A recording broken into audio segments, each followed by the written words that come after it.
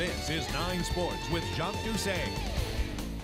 Well, they've made life difficult on everybody that they've played. And, we got a disappointed bunch, and they're a team that played very, very hard. We came up short. You've got to give them credit.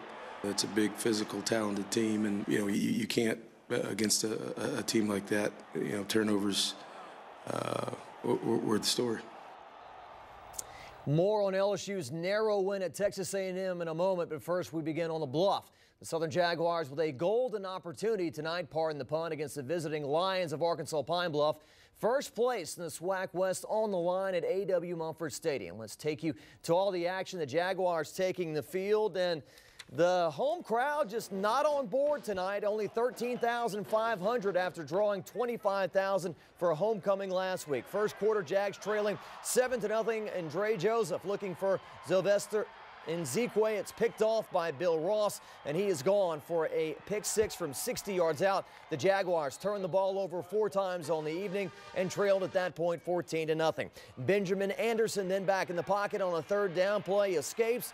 Jaguars can't bring him down. He finds the end zone from 30 yards out. He had 75 yards rushing, and before you know it, the Jaguars trailing 21-0 after just the first quarter. In the second quarter, Southern finally dents the scoreboard. Lee Mitchell into the end zone from 1 yard out, but Southern and those special teams botched the extra point, still trailing 21-6. Anderson then drops it off quickly to Ladarius Eckwood, and Eckwood is going to get into the end zone, cuts it back, and dust and all sorts of stuff flying on the field there for a 52-yard touchdown.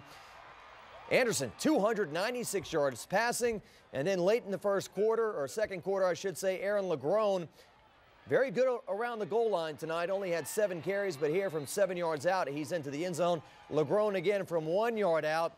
Folks, it was 41-6 at halftime. Southern with a couple of touchdowns in the second half to make the score look a little more cosmetic, but they lose 50-21 the final score. WAP's Sharif Ishaq was at the game and has post-game reaction.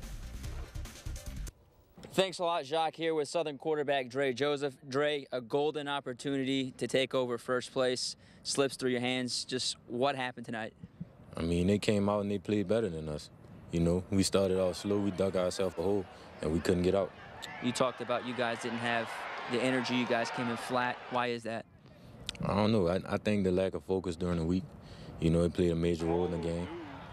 Just talk about the offense. You guys were down quick in this game, 21-0. Next thing you know, it's 41-6. You threw a pick six. Just what happened out there? Texas route, halfback angle. Number 25, Ross, he came down. And as soon as I threw it a tad bit late, and that caused them to beat up and pick it off. I think we moved the ball well offensively, but when we get in the red zone, we have to score more. We can't rely on our defense to always be on the field, especially with those guys being down, key guys. All right. Dre Joseph, they have 24 hours to get over this loss. Next week, they head to Shreveport to take on Prairie View. Jacques, back to you. All right, thank you, Sharif. The LSU Tigers certainly had their share of ugly moments Saturday afternoon, like finishing with 13 penalties for 102 yards and converting just 2 of 16 third down attempts. But as WAP Sports Director Steve Schneider tells us, LSU won the numbers that count the most. I think quarterback Zach Mettenberger summed it up best. We're not about stats, we're about getting wins. And certainly early in this game, it was Johnny Manziel and the Aggies who racked up stats and a lead. 180 yards in just 1 quarter, a 9-0 lead, a 12-0 lead. But eventually the Tigers put up 24 straight and their defense settled down. And they knew that we were going to have to suck it up and play the second half. And, the third quarter was probably our best quarter. The first drive, we got a little tired. They were, up-tempo, but we got set in and it wasn't that bad. I think Theo's interception was a big momentum change for us. He was scrambling, trying to look to make a play. He made a throw, and Theo was just able to get to it, and it gave us a lot of momentum. Defense just, had to get their feet set, understand what's going on, get a comfort of the scheme, and we felt like it was a matter of time that we would get on track, that we would, solve the issues. And make plays. Right before half, Mettenberger hit a strike, again, capitalizing on turnovers. A big part of this one, LSU didn't have a single turnover in the entire game.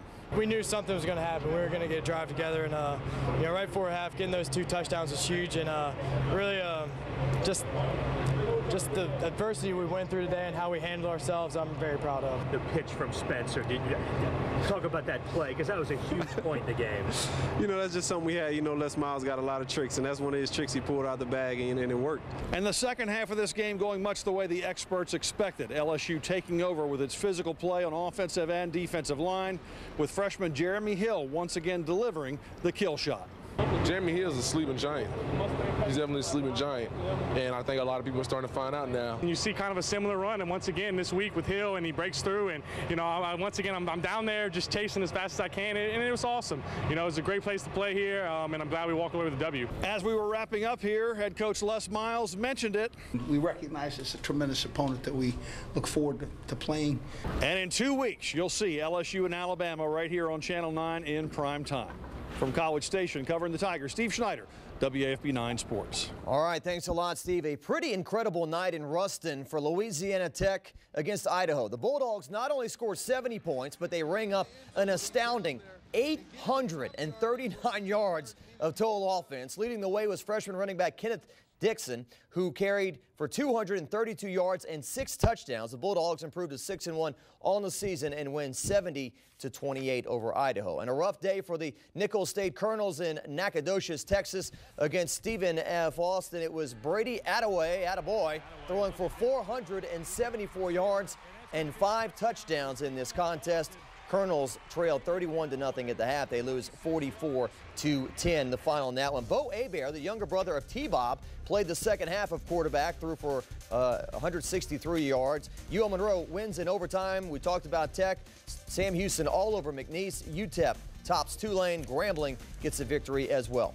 SEC action tonight in Knoxville. Peyton Manning visiting the Tennessee Volunteers for their huge opportunity at home against Nick Saban's #1 Alabama Crimson Tide. Saban taking on his old protege Derek Dooley in this contest. And A.J. McCarron throwing for a career-high 306 yards and 4 touchdowns. Amari Cooper had 7 catches for 162 yards. Bama now has the offense to go with the defense. They roll tonight 44-13 the final score. I'll let these SEC scores take us to commercial break and tell you that tomorrow Jonathan Vilma is supposed to play 20 to 30 snaps for the New Orleans Saints. More news coming up.